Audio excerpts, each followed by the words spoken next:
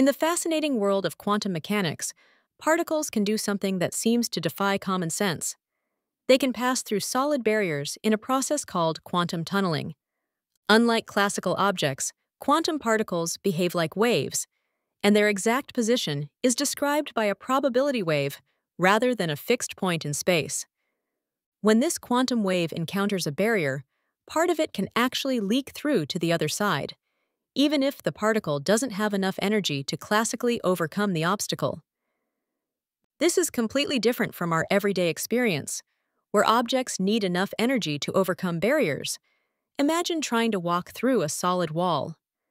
In atoms, quantum tunneling enables electrons to escape their orbits and is crucial for processes like nuclear fusion in stars and radioactive decay.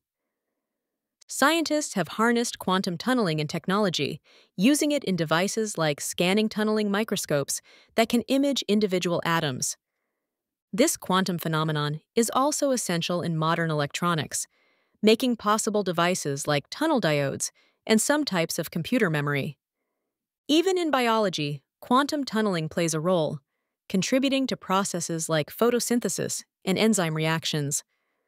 Without quantum tunneling, even the sun wouldn't shine, as the fusion of hydrogen atoms in its core relies on this remarkable quantum effect.